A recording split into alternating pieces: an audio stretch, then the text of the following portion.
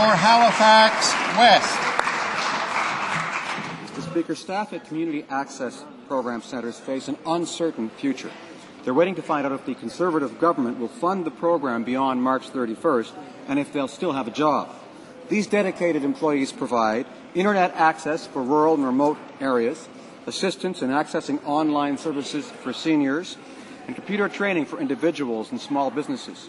Despite repeated requests, the Conservative government won't say if it will continue to fund these CAP centres or if they plan to abandon this essential service. Shane.